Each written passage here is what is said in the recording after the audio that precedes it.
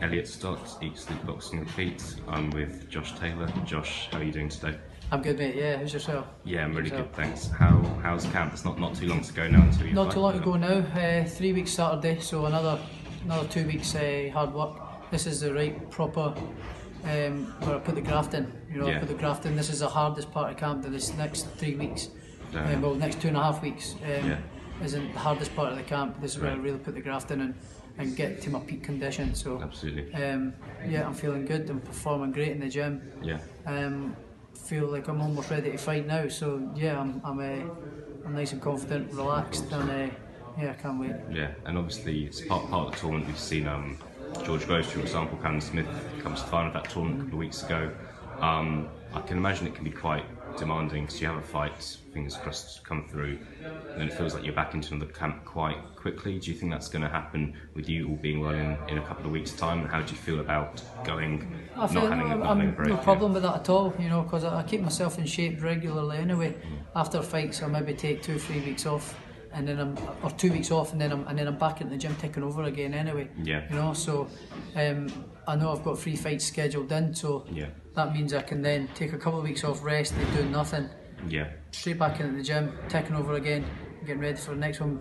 Given that I'm no injuries, physical injuries or hands or cuts or so yeah, I'm really excited about it. So I've no issue with getting back into training because I train all year round anyway. So yeah. Absolutely. And how many fights have you had with Shane now? 13 now. I've been with Shane since I turned professional. Yeah. And I know you're not from London yourself. How are you finding life in London? Yeah, it's good. I've just got myself a wee flat down here as well. Okay. So yeah, I'm settled in. Loving London life. You know, it's I'm used to being away anyway because as an amateur, I probably spent 5 years, 6 years travelling around the world anyway, going to all these different tournaments. Spent 4 years in Sheffield, week in, week out. So I'm used to being away and training and focusing away from home. You know, I think that's what I need.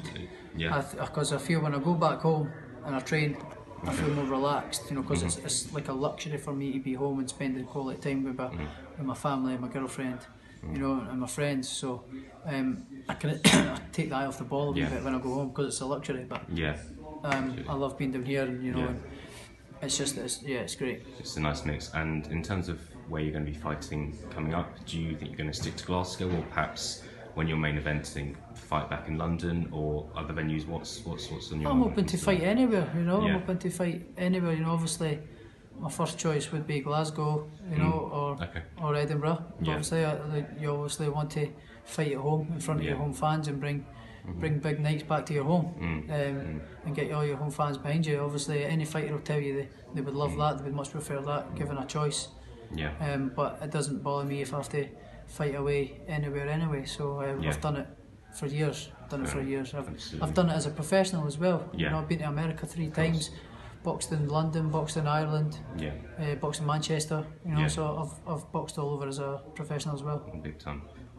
Just in terms of being back home, do you think that Glasgow is just a bit more realistic than Edinburgh? Because I was speaking to John Thane earlier, who's here today, who's saying, you know, he'd love to fight, love there to be big shows in Edinburgh like there are in Glasgow, like with your fight coming up.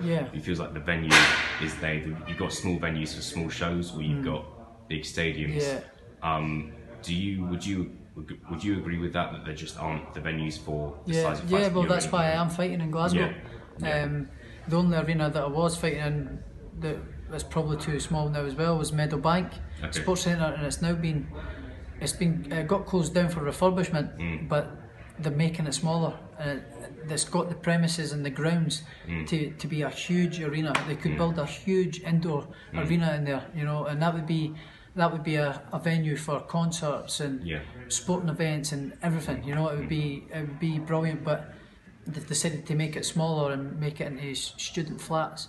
I think it's an absolute joke for it being the capital city of the country and it not having an indoor arena for concerts or events or boxing matches, sporting events. Nothing. You know, it's terrible. So. we go to Glasgow. I have no complaints of going to Glasgow because I love Glasgow. I won the Commonwealth Games in Glasgow, and the hydro that I fight in is a top venue. You know, the change rooms are brilliant. Everything about the hydro is top of the range. It's the state of the art. You know, arena is brilliant. So that's my home now. You know, and I love it. I love it. Yeah, but it is a little bit frustrating that I can't get a proper home show. You know, in Edinburgh. So I'd love to fight at the likes of Edinburgh Castle. You know, just before the Fringe with the Esplanades up, and you know, I put a tweet up and a picture up on Twitter. With it all up and a boxing ring in the middle of that would be amazing, you know, or a stadium fight, you know, Easter Road or Tynecastle, you know, it would be brilliant, but you're just not guaranteed the weather. No, absolutely. Are Hibs your team if you'd like to fight at Easter Road? Hibs my team, Hibs my team, I'd like to keep it neutral because you've got live and play, so I could say Murrayfield, but Murrayfield's just massive. So the Castle would be a great venue, but I would love to fight at a stadium. Definitely. Cool. So we've got to ask you about your opponent, Ryan Martin, another undefeated fighter such as yourself.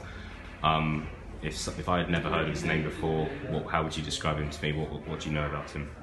I don't know an awful lot about him, but obviously I've done my research on him since I got matched up. Before I got matched up with him, I didn't know an awful lot about him. I hadn't seen him fight, you know, so I hadn't really heard of him before. But as soon as I got matched up with him, I'd done a little bit of homework and done my research on him and watched him fight. Great fighter, you know, he's 22-0. You know, he had a good amateur career as well.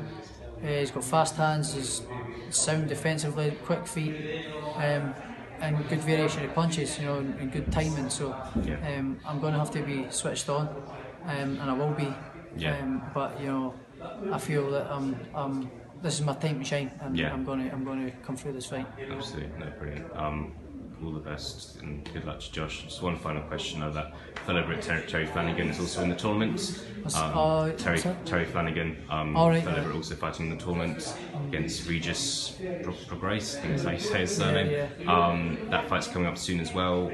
Do you know much about either fighter, and do you have information how that's going to go? A lot of people, from what I've been reading, a lot of people are ruling Terry Flanagan out.